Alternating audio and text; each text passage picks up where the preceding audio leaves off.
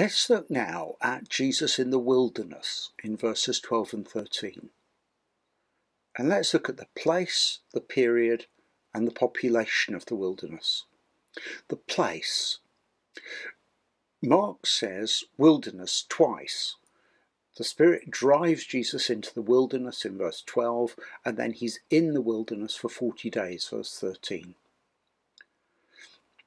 The Greek translation of Isaiah 42:1, which, remember, the heavenly voice quoted, "With you I'm well pleased," in verse 11, that translation goes on to tell the servant, "You are Israel, my chosen."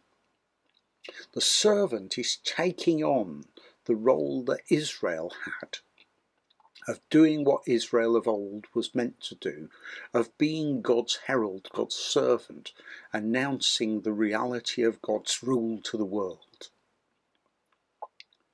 Jesus, God's servant, is now taking that role on. And the wilderness is therefore meant to make us think of other wilderness times in Scripture, especially the wandering in the wilderness after the Exodus from Egypt. That was a time of great challenge and great testing for Israel, and Israel failed to be the people God called them to be.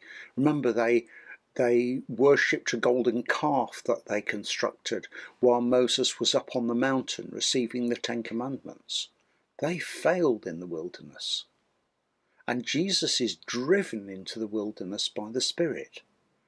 It's a really strong term in verse 12. The Spirit drove Jesus out into the wilderness because this testing is necessary and vital for his future ministry.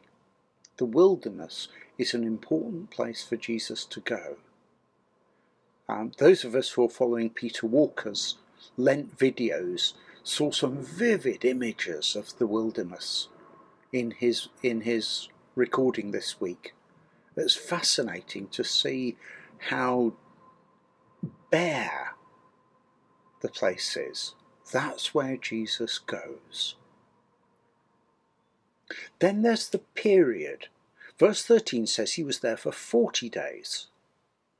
Now, just as the wilderness as a location recalls Israel's exodus from Egypt, the period of 40 days recalls the 40 years that they wandered in the wilderness after the Exodus, before they entered the Promised Land.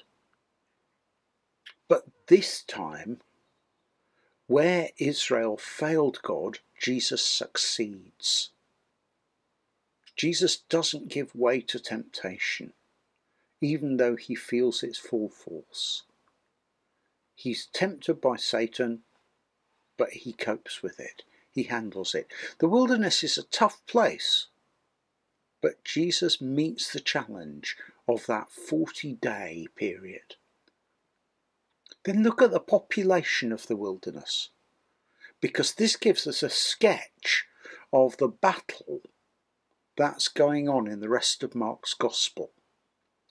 Jesus has opponents in the wilderness, Satan and the wild beasts. But Jesus also has supporters, the Spirit and the angels. Let's look at both of those. Jesus has opponents. Satan is there tempting him, testing him, pushing him to the limit, seeking to draw him away from God's plan. Matthew and Luke give us fuller accounts of what went on in that period. In Mark, he just says that's what went on. But in Mark, this is the forerunning, the first taste of the opposition that Jesus faces in his ministry. And particularly in Mark chapters 1 and 2, there's opposition by evil spirits in a number of stories. And Jesus, who has been tempted by Satan and beaten Satan, is therefore able to beat the evil spirits and to cast them out. Even Peter, remember, is called Satan by Jesus.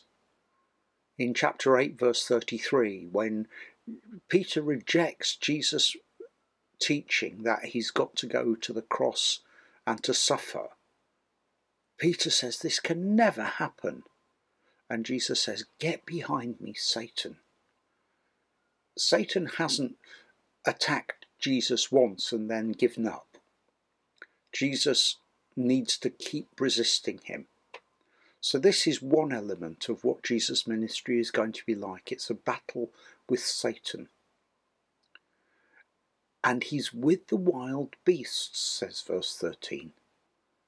Wild animals are a threat to people in Scripture, and in reality. You wouldn't want to meet wild wolves or wild bears. They're a warning of danger. And those are there too. And yet, Jesus is with these wild beasts and they're tame. It's almost like the Garden of Eden, isn't it? Where Adam sits with the animals and he names each of them and they come to him and he's completely at home with them. So there are the opponents. But then there are Jesus' supporters. The Holy Spirit drove Jesus into the wilderness. It's the same word that's used elsewhere in Mark's Gospel when Jesus drives evil spirits out of people's lives. And the Spirit drives him into the wilderness as his companion. The Spirit walks with him through the days of temptation. The Spirit stands with him. So just as Jesus has seen the Spirit descend like a dove to empower him for his ministry, now he has the Spirit with him, empowering him to face temptation and to resist. And the angels waited on him, says our NRSV. The choice of verb is really interesting because it's the same word that you'd use for waiting on a table. So the angels were like Jesus' waiters and waitresses. They brought food to him. Perhaps there's a hint that it was like the prophet Elijah's experience in the wilderness. Elijah, remember, was in the wilderness for 40 days, and ravens came and fed him. And the way that the expression is written, we might put it, the angels kept on waiting on him. So for the whole 40-day period that he's there, the angels kept supporting him. Jesus faces temptation in the wilderness, but he doesn't face it alone. How do we respond to Jesus in the wilderness? He faced and overcame temptation to do things Satan's way. And our first response has to be thanksgiving. Thanksgiving that he did this and faced it to set the path of obedience to God and to self-denial for our sake. And like Jesus, we need to recognise that this world is a real battleground between God and Satan. But Jesus is the victor, so he's the one we lean on in temptation. And it's after all that Jesus walks into Galilee. So we're back up north, having been in the south where John was baptising. John has been removed from the scene. John was arrested, verse 14, and we learn why later in Mark. And Jesus' proclamation is that he is proclaiming the good news of God. It's good news from God and about God. And in verse 15, he then unpacks what the good news is. The time is fulfilled, the kingdom of God has come near. The time of fulfillment is here. All that God has spoken in the past, all that God has promised through his prophets, is now happening. And the kingdom of God has come near. God really does rule. God really is king of the world. That's what the kingdom of God means. And you're going to see that now. In Jesus and in his ministry, God's kingship is going to be seen in word and heard, seen in deed and heard in word. Jesus is going to deliver people oppressed by Satan and evil spirits. Jesus is going to heal people suffering from disease. Jesus is going to teach people the way of God. And ultimately, Jesus will give his own life to bring the people of Israel and the world to God, to enjoy the blessings of God's kingship, to live the way they're designed to live as citizens of that kingdom. That's the good news. All that God has promised is being fulfilled, and God truly is King and ruler of the world, and Jesus will show that. And Jesus' proclamation requires a response. Repent, he says, and believe in the good news. Repent, turn away from your old way of living. Open your life to God's power and love. Change your direction and turn God's way.